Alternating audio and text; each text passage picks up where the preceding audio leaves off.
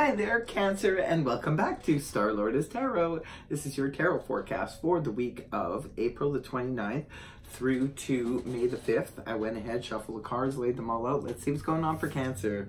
First up, we have the Ten of Swords in the reverse position, followed then by the Ten of Cups upright. And next we have the Seven of Wands reversed, followed then by the Six of Pentacles in the upright. And lastly, we have the Two of Swords upright.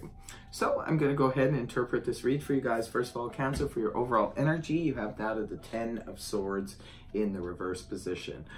I prefer to see this energy reversed as opposed to upright. When it's upright, this can represent sort of like the last straw, where we're feeling the end of a situation, where we just kind of putting our foot down and saying no more to this situation. It's come to its head, and tens represent endings, and there will be no more chances for this situation or this person, etc. When the card is inverted, however, this can represent feeling the relief of that. Maybe some of you did actually undergo a Ten of Swords in the upright moment, and now you're starting to heal from that situation. You're starting to feel the relief of it. So that's very good energy. Coming right off the hop, we have the Ten of Cups in the upright position. The Ten of Cups represents that sort of heightened, ultimate emotional experience where we're feeling really, really good on the emotional front. This can sometimes point to getting together with family, friends, having a wonderful, wonderful experience, and feeling really, really happy and on the emotional front. It can be due to maybe getting together with family for a family barbecue or a family reunion or something like that. For others of you, it could just represent a lot of harmony going on in the home. Maybe everybody's just sort of getting along now, and there's peace happening, and you're feeling really good on the emotional front. It's paired up with the Seven of Wands in the reverse position. Again, energy I prefer to see inverted as opposed to upright. When it's upright, this can represent a little bit of defensive energy, where we're feeling protective of ourselves, of our privacy, protective of someone else. When the card is inverted like this, we are coming out of that protectiveness. We don't feel so much a need to explain ourselves or protect ourselves from people or situations. We're sort of feeling like we can relax a little bit, no need to be so tense.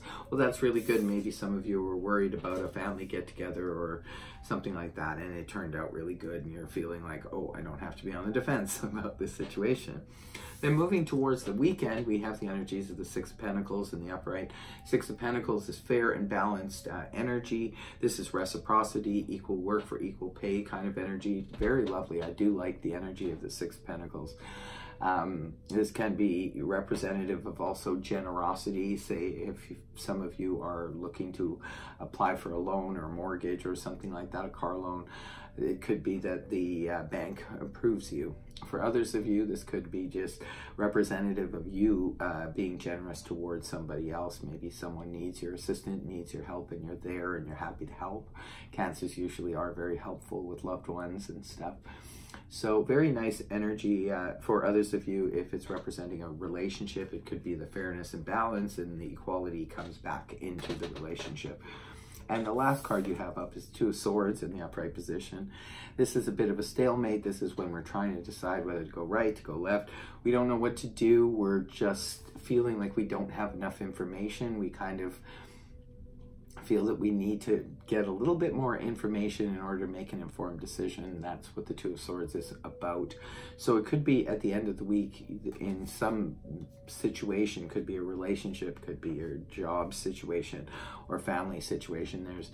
There's a need to sort of weigh things up with the Two of Swords. It's sort of, I hate to leave you with a cliffhanger here, Cancer, but that's what it looks like. You just need to make a decision about something.